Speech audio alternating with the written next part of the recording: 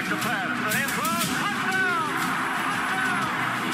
Montana rolls right, throws into the end zone. Touchdown!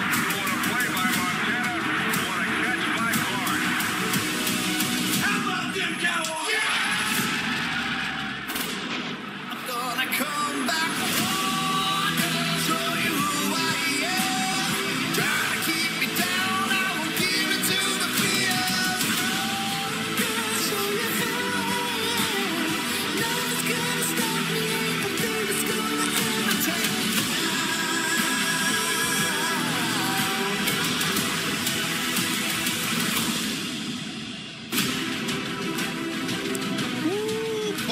Everything is bigger in Texas, and folks, that includes the playoff matchups. Well, the postseason is in the air at Jerry World today.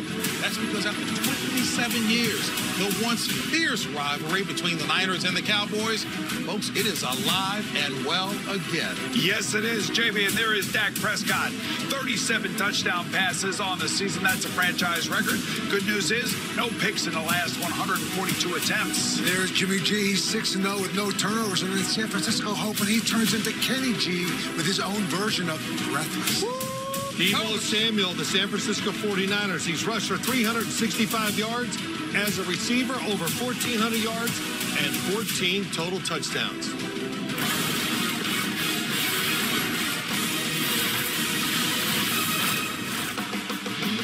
And hello, everyone, and welcome to the NFL Today, presented by Ram Trucks. I'm James Brown. There is no question a heightened level of playoff intensity here in Studio 43. That's because my colleagues have performed under the brightest of lights. That would be former league MVP and, of course, Super Bowl 23 participant Boomer Esiason, the Hall of Fame coach and Super Bowl champion Mr. Bill Cowher, and the MVP of Super Bowl 21, the man with 2 rings. Is he friendly, fellas, or what? He's very friendly. Thank you. He's a little chippy today, though. Chippy today, that would be Phil Simms. Hey, we are missing Nate Burleson today, but he's out in Dallas calling today's game over on Nickelodeon. Nate, knock him alive, and I believe we'll be glad to see him back next week. Yeah, he'll be sliming people today. He'll be sliming folks, no question about that. Hey, Wild Card Weekend got off to a rousing start yesterday with 2 games. First, Joe Burrow, the word to describe him, impressive, throwing 2 touchdowns in the Bengals' 26-19 win over the Raiders, clinching Cincinnati's first postseason victory in 31 years. Then in the nightcap, Josh Allen and the Bills could not have been more dominant, scoring touchdowns on each of their first 7 possessions, cruising to a 47-17 victory over the Patriots. No question, the football frenzy continues.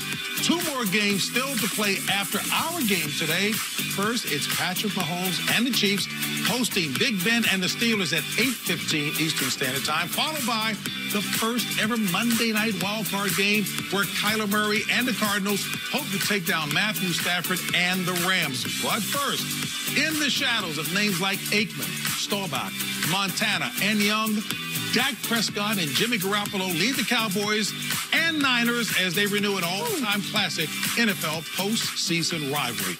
And you know what? This is the first 49ers postseason game, that is, since the loss to the Chiefs in Super Bowl 54. And you have to think redemption is on the minds of Jimmy G and that offense today. Yeah, you talk about that offense. It's Kyle Shanahan offense, and it's really driven by the running game and play action. And, you know, for Jimmy Garoppolo, he's been very good. Last week, a 4th quarter drive that brought them back to a win.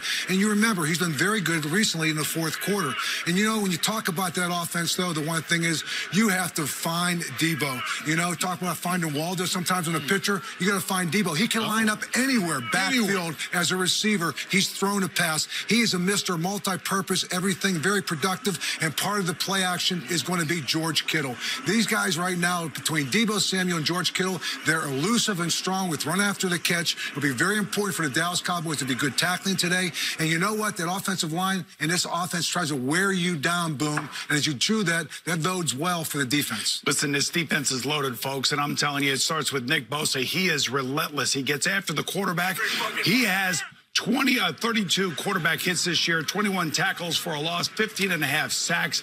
And like I said, he is relentless. Not only is he relentless, so is Fred Warner. Fred Warner, the very talented linebacker. He's one of their leaders. He has 137 tackles on the year.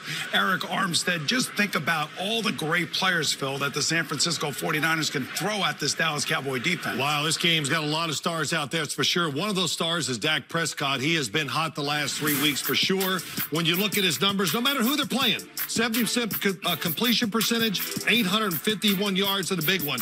12 touchdown passes, no interceptions. Dak Prescott can make all the throws on the field. One of the weaknesses of the 49er defense is the outside coverage. If you want to throw it to the sidelines, he has the arm to get it there with these wide receivers. We've seen it many times. Ezekiel Elliott, and of course, you got to say Tony Pollard, too. The offensive line, can they open up running holes for him? Can they make this running game go, even though I don't think this offensive line is what it used to be in years past? And the wide receiver group is really good. CeeDee Lamb, he is great after the catch, one of the best in the NFL, top 10 in yards after the catch. So you got a lot to defend if you're the San Francisco 49ers defense. Who better to set the table for folks to watch the games than you guys? All fired up. Hey, Dallas offensive coordinator Kellen Moore has this offense clicking, to say the least. But he's just one of the very talented coordinators coaching tonight, perhaps with an eye on the future, if you will. And for more on that, let's bring in our NFL Today insider, Jason Lockenfora. The Cowboys could lose both of their coordinators to head coaching jobs, JB, something not lost on owner Jerry Jones. Jones has long considered Moore to be head coaching material, and now other teams do as well. Moore already interviewed with the Jaguars, and the Broncos, Vikings, and Dolphins will meet with him too. Some who know Jones well believes he'll be very willing to get very creative to try to keep Moore in one capacity or another. 5 teams have already requested interviews with Cowboys defensive coordinator Dan Quinn, with league sources indicating the Broncos will make a strong push to land him. And 49ers defensive coordinator DeMeco Ryans, he's a rising star in the coaching ranks, and he'll interview with the Vikings. Ryans has strong support from the league office boom, and his defense improved greatly through the season. A lot of great candidates out there to be had, that's for sure. How about Trayvon Diggs? You talk about all-pro. He's an all-pro, 11 interceptions this year. He led the NFL in that category.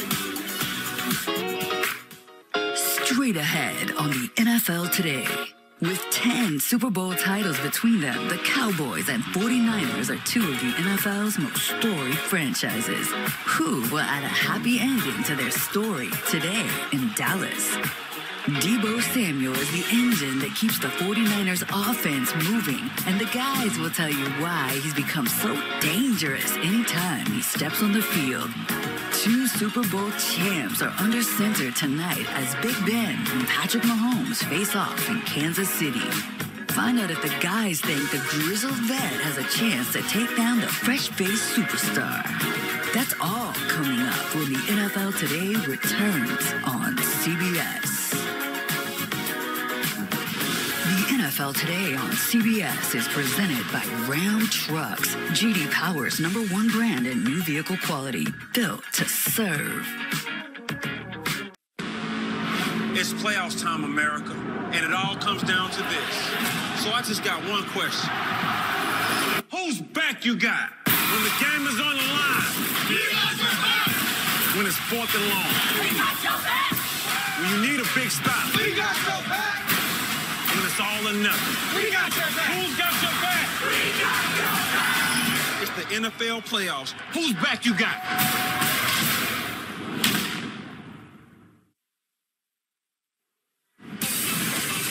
That name, Deebo Samuel, strikes fear in the hearts of defenses league-wide. Hey, folks, he can run, he can pass, he can catch. Ooh, Dallas, look out. This all-pro can and will Deebo this game away from you. All right, folks, time now for Pregame HQ, delivered by Domino's. Deebo Samuel getting the party started. The handoff goes to Samuel. Deebo thrown off by Deebo Samuel. Deebo does it all. Samuel has done it again. Wow. Woo, what a night by Deebo Samuel. He's terrific. That's what you call multi-purpose and multi-talented. Yes, sir. You know, maybe the most exciting football player in the NFL today, a triple threat for sure. He'll line up in 5 different positions. Take a look at this, yards after the catch. He's second. He averages 110 yards a game. Why is Debo so dangerous? For a lot of reasons why. Everybody asks, is he a running back or a wide receiver? And I go, yes, that's what he is. He can do it all. Here he is, a running back in the backfield. You think, oh, it's just speed, sweeps. No, there's power runs inside, reads the blocking well, gets the extra yards, and is not worried about contact. With those legs, he can drive the defender back.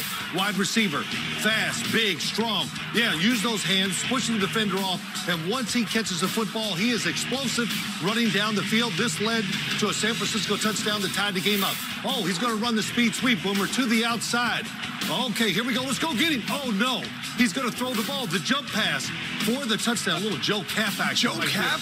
Yeah, but he does everything, so you never know what he's going to do wherever he lines up. The ultimate triple threat for sure, an exciting football player, maybe the best football player in the league. Let's go over to Coach and JB. Hey, fellas, thank you so very much. And Coach definitely has the answer on this.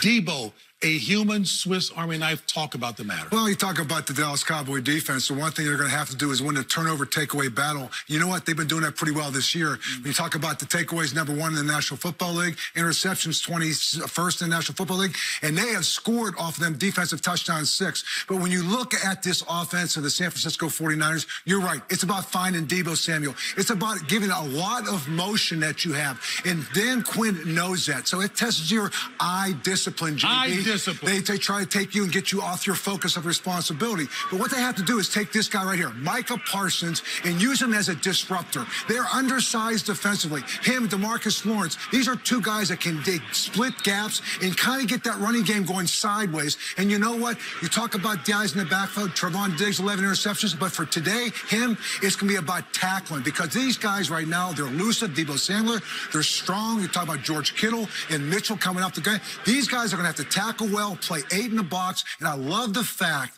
that you have Dan Quinn, who is offensive coordinator when they went to the Super Bowl with the Atlanta Falcons. Who was his offensive coordinator? Kyle Shanahan. They're going against each other on opposite sides, changing wits in a single elimination tournament. This is your time of year. Eye discipline. We'll come back to that. Hey, folks, the fate of America's team rests largely on the shoulders of that man, Dak Prescott. But fear not, Dak understands the assignment, because he said pressure is a privilege, and he can earn every bit of that today.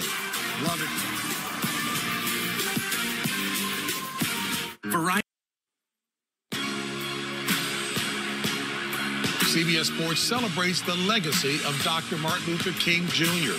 As one of the captains of the Niners defense, there's no denying Eric Armstead's leadership on the field and in the locker room. But the veteran really shines in the community, where he seeks to live Dr. King's legacy by helping to create equity and equality for all. Dr. King inspires me because he was fearless. He gave a voice to people who didn't have the platform or a voice to express themselves or express their struggle.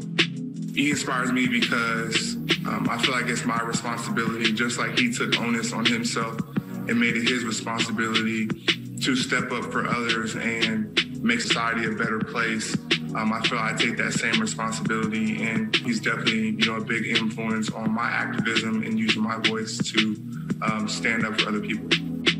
Education is the key to solving a lot of inequity in our country. Is key for me in giving young people an opportunity to be successful in life. That's where I found that I could have a huge impact, and so I decided to, drive my focus there. My dream is to see Dr. King's dream really come to fruition. Equal opportunities for everyone. His dream is what we're still trying to achieve, and that would be the ultimate dream of mine too. Living in a society that is truly equal and equitable for everyone.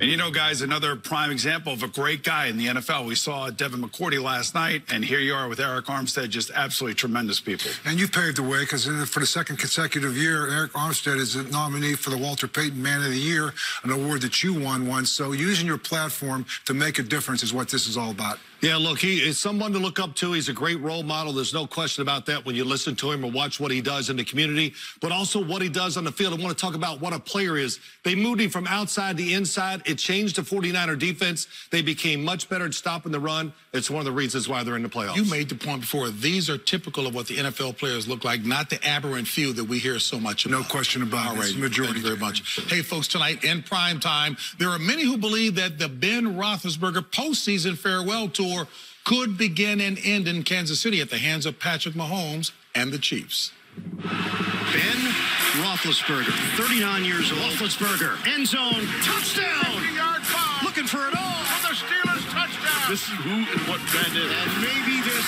isn't the last dance for Big Ben. Mahomes is in the zone. Now fires it late back in the end zone. Touchdown! What a big-time play. Mahomes magic. He's going to scramble. Touchdown! Mahomes Looking for the end zone. Pass caught. Touchdown! Mahomes is fired up. This is what you get with Hall of Fame quarterbacks. Well, we got a good young quarterback tonight, of course, in Patrick Mahomes and Ben Roethlisberger trying to extend that career for one more game. You know, I got to talk about this Steeler defense, though, guys. You know, the Steeler defense, can you make Kansas City go on those long, slow drives and 10 or 12 plays? If you could do that, that's going to be great. You got to force Patrick Mahomes to be patient. He's at his best when he's impatient, like Boomer. You know, when he gets impatient, he's wrong. But no, when Patrick Mahomes gets out of the pocket, that's when you get in trouble. So you got to be, the defense for the Steelers is fast. So if you make him throw it short, come up and make the tackles, that really gives you a good chance to win the game. TJ Watt's a lot healthier this year. When I'm going to say to this game, for the Pittsburgh Steelers, keep this thing close to the fourth quarter. And how do you do that? You run the ball with Najee Harris, and you sit there and get the quick passing game. That's what Ben is very comfortable with. He just cannot turn the football over. I would say to Ben, like I said in his first year, a punt is not a bad thing in this game right now. Because you get to the fourth quarter, the pressure now goes on to Kansas City, and you have one of the best field goal kickers in the league, and Chris Boswell. On Monday night, we'll see two high-flying offenses when Kyler Murray leads the Cardinals into Los Angeles to complete the trilogy against Cooper Kupp and the Rams. And we're really going to finally find out about Matthew Stafford. This was the big acquisition everybody was talking about before the season started, and he's had a great season with Cooper Kupp. They've been virtually unstoppable, guys. They added OBJ, of course. Les Snead and Sean McVay went all in on Matthew Stafford. I personally don't think there's a quarterback in the playoffs that has more pressure on him than this young man right here. He's never won a playoff game, and they brought him there to get him to the Super Bowl and win the Super Bowl in their own stadium this year. All right, fellas, I know we were watching anyway, but moments ago, the contest between the Eagles and the Buccaneers went final. You know, I'll tell you what, Tom Brady's just amazing. Right here, Jalen Hurts is going to have a wide-open Devonta Smith, but he's going to be a little bit late on the ball, and as we saw last night from Micah Hyde, here comes Mike Edwards, the safety, comes over and steals the ball. Man, I hate that, Bill. Don't you hate that? But how about Tom Brady? This is the touchdown pass right here. You like that, don't you? Like that I like. That's the 28th time that he's had multiple touchdown passes in a playoff game. That's his 35th playoff win. Just an amazing, amazing accomplishment by Tom Brady. Wow. All right, boom. And after the game, it was our Melanie Collins catching up with Antoine Winfield Jr. Antoine, congratulations. And the NFL's #1 running attack comes into your building, and you guys dictate the pace of this game. You never allow them to get into a rhythm. What allowed you guys to be so dominant defensively today? Yeah, I would say practicing this game. We knew that they were running team, the #1 in rushing, so we knew that was our first priority, stop the run, and we came out here and did that today. And when you look at what your offense did today, down a number of key guys, you lose your starting right tackle in the first quarter, and yet 9 different receivers caught passes. What can you say about what the offense did today? Yeah, they did an awesome job today, scoring and just doing their thing, and that's expected. Man, you got to go back there running it, so that's expected. How do you carry this into the divisional round, and is there anything else you feel like you guys need to shore up before you move on? Yeah, we just got to make sure that we finish the games. As you see, we didn't want to let up any points, but we just got to make sure we finish and keep the gas going. Antoine, thank you. Congratulations. Thank you. Appreciate it.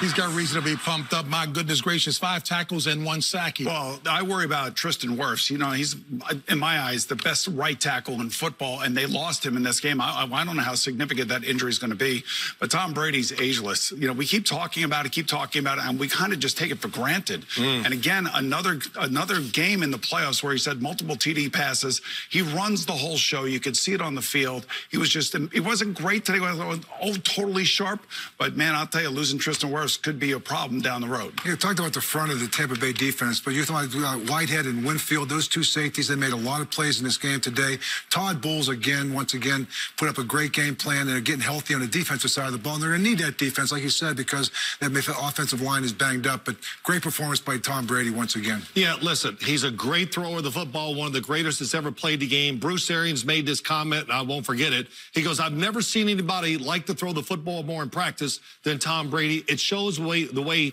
he comes out in the field. Now, Philadelphia, they had their chances in this game. Every time they made a play, there was a penalty. 3 interceptions by Jalen Hurts. He missed some wide open receivers. So Philadelphia, they look back and say, wow, we could have made this game a lot closer. No matter the number of losses on that squad, he is like E.F. Hutton, Brady, that is. When he speaks, they listen and they perform. He is the man. Hey, folks, and as of late, Jimmy G has been cash in the clutch over his last 6 starts.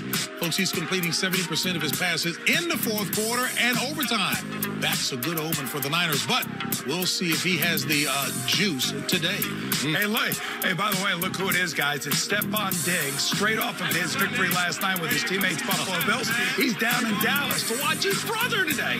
Phil, could you ever imagine doing that? It's good to have money. It is.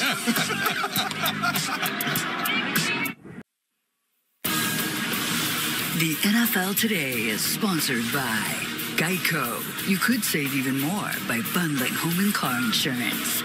Verizon, the official 5G network of the NFL. And by Ram Trucks, J.D. Power's #1 brand and new vehicle quality.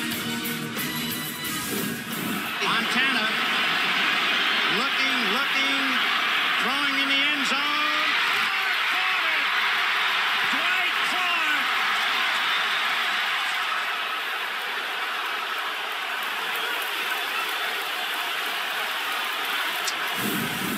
No doubt about it, the catch is one of the most historic moments in league history, and that iconic play is symbolic of this rivalry. Dallas leads the series 5-2, with the winner lifting the Lombardi Trophy on 5 different occasions. Hey, folks, the last head-to-head, of course, was the '94 NFC Championship, a record 6th NFC title game match. Well, you look at these teams, 2 iconic franchises, no doubt about it. 10 Super Bowls between the 2 of them. Dak Prescott, Jimmy Garoppolo, they want to join the likes of Troy Aikman, Roger Staubach, Joe Montana, and Steve Young and win Super Bowl titles for their football teams. This rivalry, all I can say is I did my part in it. I lost plenty of games to both of these teams. Hey, you won a few as well. A few, buddy, not no enough. doubt. Hey, time now to deliver our picks with Game Day Delivery presented by Amazon. Niners, Cowboys, who comes out on top? Hey, listen, I'm taking the San Francisco 49ers 27-21. I love the San Francisco 49ers. To me, it's all about their pass rush. And for the Dallas Cowboys, how can they win on the defensive side? Can they stop the San Francisco running game? That's a big question. Well, I think part of that's going to have to be with the Dallas Cowboys controlling the ball on offense, and that's why I like their chances. They get Tyron Smith back, their left offensive tackle, CeeDee Lamb, and I like a healthy Tony Pollard. Zeke Elliott, you can start the game. Tony Pollard, I would be my bell cow, because you know what? I'm going to pick the Dallas Cowboys 31-27. One caveat. What? Greg Zuerlein. Ooh, man, he's missed 6 field goals and 6 extra points. Just do your job, Legatron. Just do your job. You know, guys, we sit here all week long. We look at statistics. We look at numbers. We look at players. But one thing about the 49ers, they have been on a roll. And they have been on a roll with big plays. When you take a look at big plays in the NFL, 20 yards or more. The San Francisco 49ers offense, they have produced the 3rd most in the league, 75. Who has given up the most on the defensive side? That would be the Dallas Cowboys. They've given up 76 of those types of plays. That's why I'm taking the 49ers, and I'm going to take them 30-27 over the Cowboys. Wow, you know what? And folks in San Fran have certainly been skewering Jimmy Garoppolo, but boom, he has an opportunity to do something again with them. That's right. Take him back to the Super Bowl. He brought him back to Super Bowl 54. And you know what? He's been under a lot of pressure. He's often injured. That's why they went and drafted Trey Lance, #3 overall. You know, if he can win a Super Bowl, then he joins the likes of Steve Young and Joe Montana, legendary quarterbacks that led this legendary franchise to Super Bowl wins. I will tell you this. He's a really good, solid player. The thing I worry about is pass protection and pressure to force him into an interception or two. It's a statement game for Dan Quinn going against Kyle Shanahan and his opportunity, because you talk about the big plays. Well, that defense has been big plays, too. We talked about it earlier in the show. Trayvon Diggs, 11 interceptions. They lead the league in touchdowns off the defensive side of the ball. So they're going to need Micah Parsons, DeMarcus Lawrence. They're going to have to step back big, Phil. And I tell you what, this is going to be their offense against the defense. And it's played in the trenches. But one thing San Francisco can do is wear you down so the offense of Dallas stay on the field. Jimmy Garoppolo has been hot. He's been playing well for quite a few weeks, but everybody's waiting. As soon as he doesn't win the game, of course, we're going to focus on him. And that's just the way it goes if you're an NFL quarterback. For the Cowboys, to me, on the defensive side, play zone coverage. And everybody, what's that mean?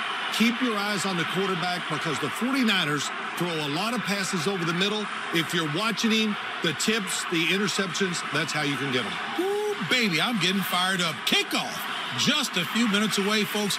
We will see you back here at halftime. But coming up, it's history in the making. It's the Niners. It's the Cowboys. Hey, and let us channel our best Nate Burleson and say what? Next!